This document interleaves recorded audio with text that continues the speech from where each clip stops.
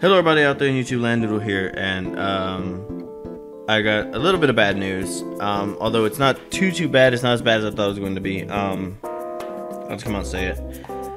I don't know where episode 19 of the Book of Unwritten Tales is. I've been looking for it for the past few days, and I'm fairly certain it's somewhere on my computer.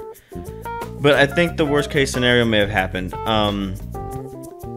I think I may have compressed it or had set it up and did all my editing to it but hadn't compressed it yet, and I ended up falling asleep. And then when I woke up, I assumed that it was compressed and deleted all the footage and then started working on 20. Because I have 20, 21, 22, but I don't have 19. And all that footage is gone, and the only real way to do it is to kind of play what I have, but then I'd have to replay it all the way up to that point. I'm not gonna do that. So this video is just a quick summary about what happened. Basically, what happened was on episode 19, we went ahead and we gave the cocktail to the ogres. The ogre didn't get drunk. The dumb brother threw it in his eye, and he was blinded. And then the dumb brother ate all his food, and then he was still hungry, so he decided to hunt Nate. Nate tricked the ogre with the pom-pom on a string.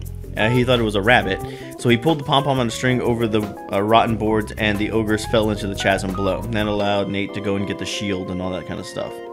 After getting the shield, they finished the ghost mushroom. And I think the only thing we had to do was to make it smell, and we gave it to Gulliver's girlfriend. We gave it to her, she rubbed it on her armpit, it was really gross, and it smelled. So we gave it to the shaman, he thanked us much for it, and then we got him to give us the lightning dance. We performed the lightning dance struck the tower, and it struck Nate. The zombies kind of left him for dead. When he regained consciousness, everything worked out. Gulliver has his body now, and Gulliver told us that the sword was hidden in an old dwarven mine in a volcano, but a dragon lives there now.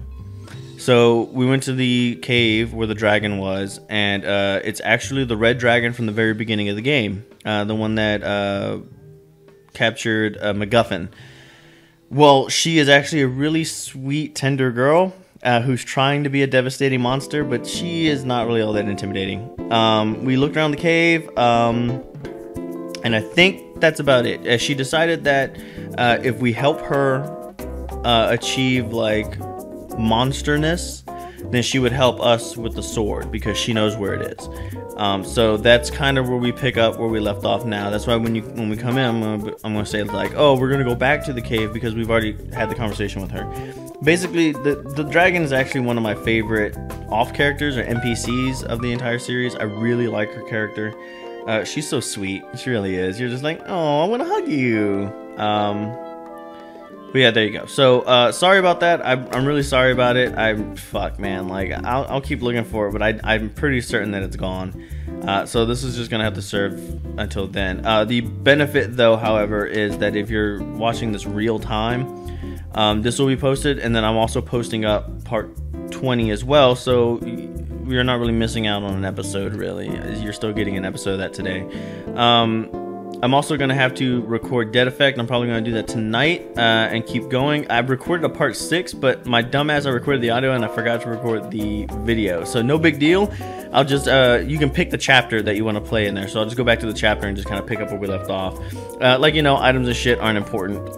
So I'll just find roughly where I was left off at part 5, and then I'll pick up with the part 6 there. So thank you, everybody. Thank you for watching. Sorry about this again, and yeah, I'll catch you guys next time. Peace out.